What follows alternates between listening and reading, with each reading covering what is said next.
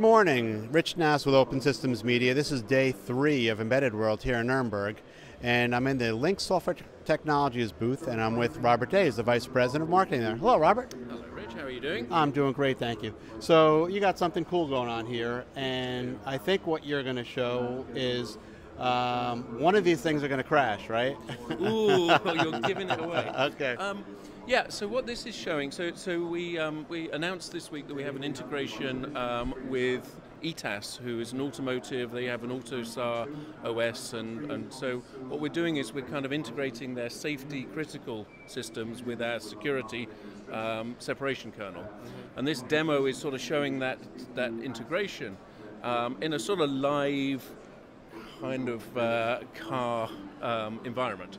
So we have a remote controlled car here, which we're actually controlling with a Wii steering wheel. So if I turn this, you'll see the car moves and we can go backwards and forwards, okay? And at the same time, and so this is running the ETAS RTAOS AutoSAR operating system. So it's safety critical, it's real time, it's all that stuff. We also at the same time have basically a Linux running in a different domain, which is actually doing the infotainment.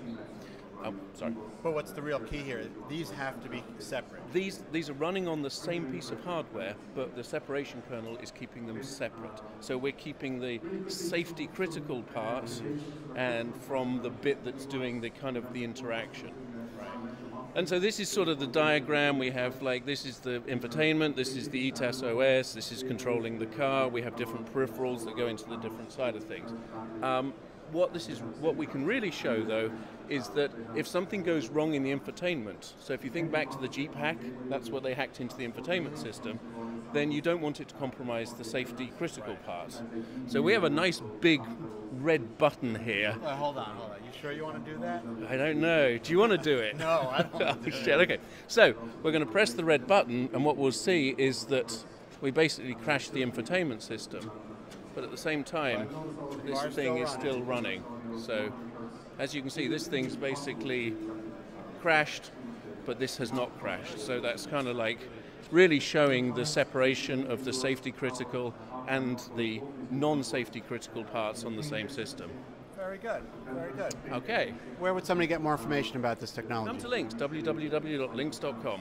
What's the booth number, remind me? Oh, it's 4423. So hall 4, 423. Great, thanks Robert. All right, Rich, nice to meet you.